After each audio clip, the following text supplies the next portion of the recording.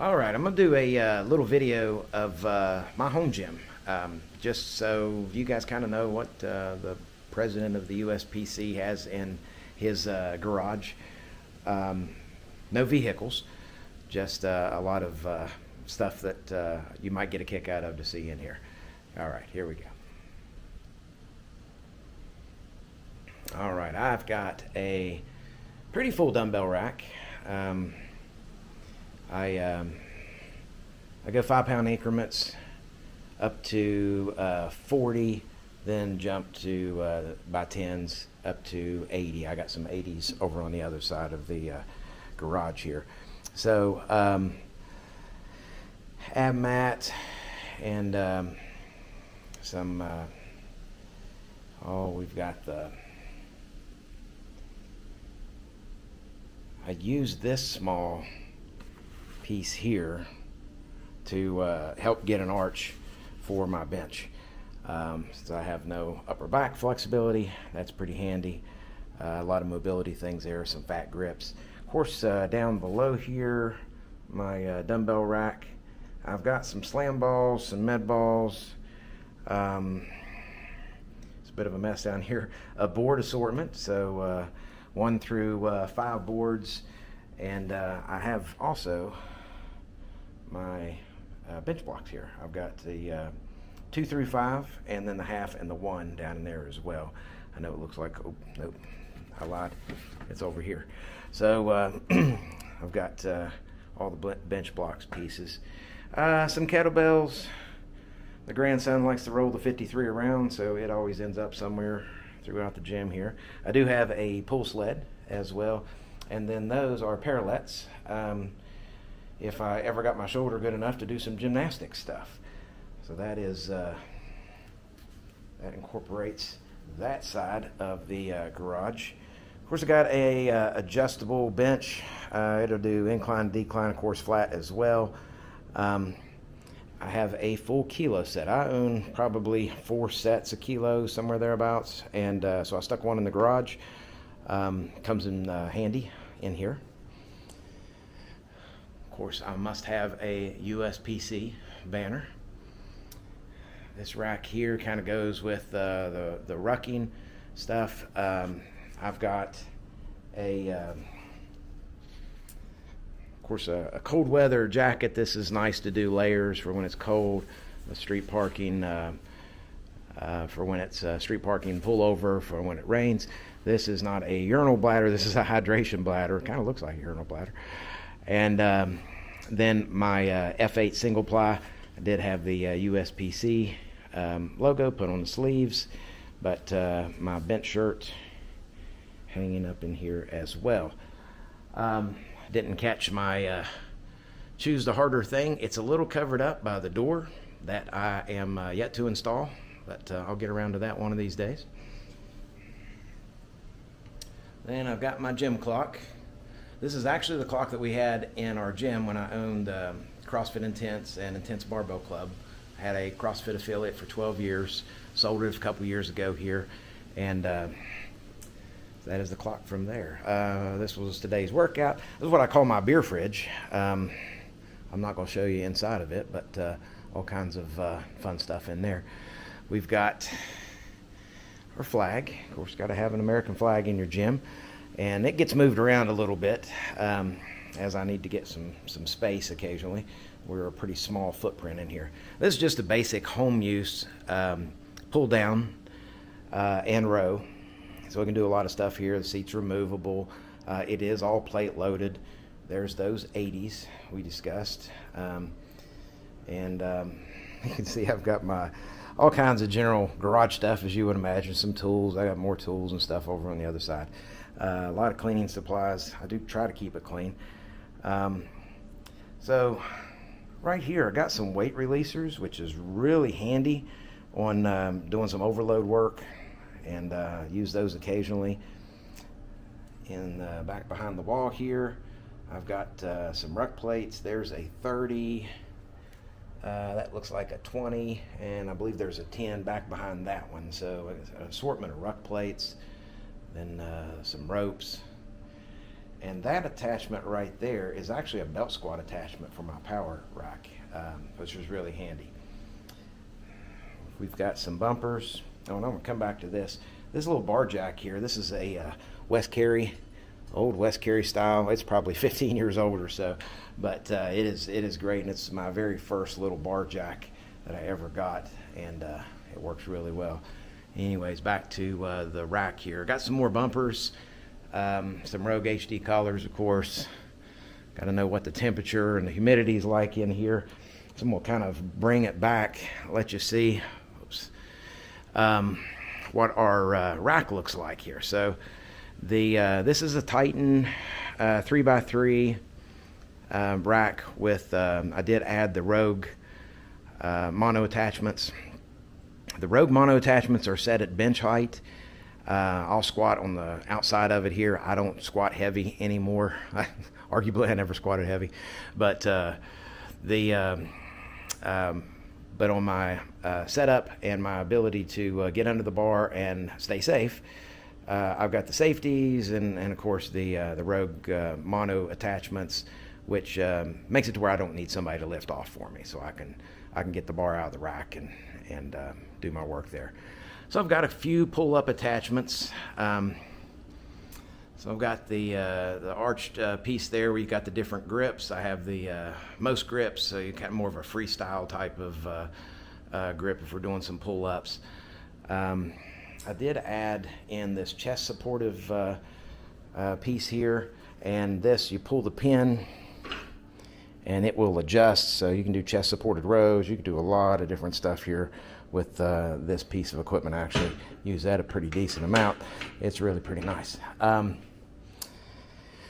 Then we'll come around here. I've got a weighted vest. I think it has 20s in it. Down here in the mess that the grandkids always play with are my bands. A lot of warm-up stuff and shoulder work. Had shoulder surgery a couple years ago, and that's been really handy to get my shoulder somewhat usable, and still not. More bumpers. I do have a safety squat bar. This is the Bells of Steel safety squat bar. It is, I really like it.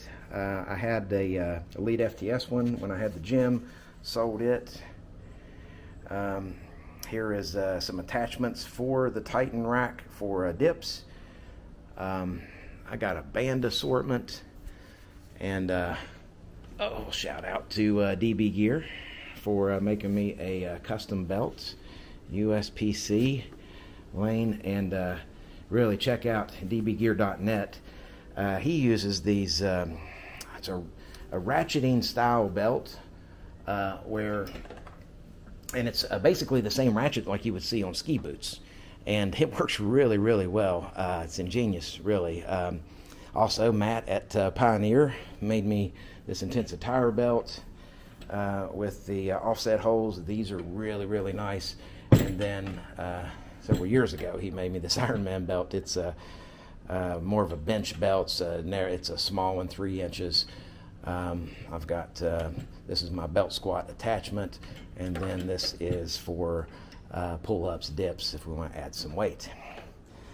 All right, into our bars. So I've got a Texas Power Bar.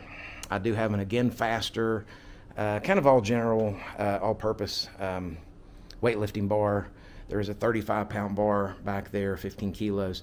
And then I've got this nice rackable, this is from Bells of Steel, this rackable curl bar that I don't use much at all, but I should. And then back behind all of that is the 2-inch hollow axle bar from Rogue. Get some use out of that as well. I do have a Titan attachment for the rack that you can do seated leg extensions and standing leg curls. This is really nice. It's just a big heavy monster to move around, so I don't use it that often, but I do have it. All right, we'll get into some of our goruck stuff. Over here is my goruck wall. I've got the standard plate carrier, and this is just for carrying plates. That's all that does. It doesn't have any sort of function to it. I do have some straps on both the long plate carrier, so I can get a 45-pound plate into this one and up to 30 in this one. And those straps are great for pulling that thing from the front and pulling it back up onto your back to give you just a little bit of relief. Really, really handy. This is one of my plate carriers. That's what I usually keep the 30-pounder in, and it's got a lot of room. I keep and of course we've got our reflector stuff on here. I keep some water, first aid kit, a windbreaker, just something to keep me dry. Usually an extra pair of socks in case we get a blister or something while we're out on the trail. And a few little odds and ends, a battery charger, stuff like that. This one here is bigger. It's got the wraparound harness, so keeps the ruck a little tighter to you. This has multiple, you can add multiple plates to this. Whoops. Oh, helps if I get in the right section. So you can see a lot of storage that I've barely utilized. There is all kinds of stuff that can be kept in this thing. It is a big pack. But here we've got a double plate carrier. So this is a 45-pound long plate, and then there's room for another short plate. So you could add a 10, 20, 30. 30 is about the max. You could also add some sand in here if you want to go heavier. Went up to 100 pounds with the pack before, and it'll absolutely do it. It holds up really, really well. Works great.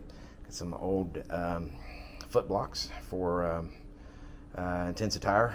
I don't know, maybe 5-6 years old blocks. And then over here we've got our goruck sandbags, 2040. The 60 is over here, just used that today. And then I've got an 80 and a 100. And I've got buried underneath there, and I'm not going to move the bags, is a Rogue push sled. You can push it, you can pull it, and it's got the skis on it, so I can do it outside and not destroy anything. Holds up pretty well. I do have a preacher curl pad. I don't have a preacher curl bench, but this pad's pretty nice from AbMat, if you can see it there. Sits in your lap and do preacher curls. Then you got the crash pads here. More times than not, I use those little 6-inch crash pads to give me a little height to be able to reach the bar for pull-ups, since I'm vertically challenged. And then got some jump boxes. Got an old one here.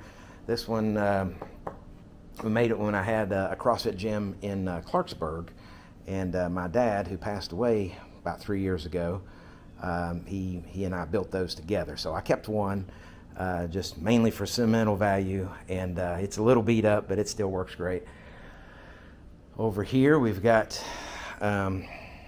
my Titan bike, which used that today. Suck factor's pretty high on that thing, and I'm getting outside of workout equipment now. We've got, of course, a lawnmower and all that kind of stuff, but I have 6 grandchildren right now, and we've got one of the car seats. There's one in my truck as well, so sometimes I'm rocking dual car seats.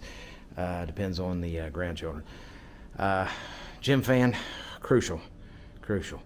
Back to my uspc banner, and then my Husky toolbox and generator. You might have seen all that in my first pass through. So that's kind of a general little rundown of my home gym. I forgot to focus on my Trek bike before I run off. Speaking of my father, he bought this in the early 90s. I added the shock and had it reconditioned. Bike shop, Walmsley's up in Morgantown, did an outstanding job. It was really old and just wouldn't shift gears very well. The brakes were bad, tires needed replaced, just a lot of things needed calibrated, and those guys really worked wonders on it, and it worked great now. So this bike's 30 something years old, 31, 32 years old, and runs like a brand new one. So shout out to Walmsley's. Anyways, that concludes the gym tour here. Hope you got something out of this, and feel free to share what your gym looks like and what you guys use. Thanks.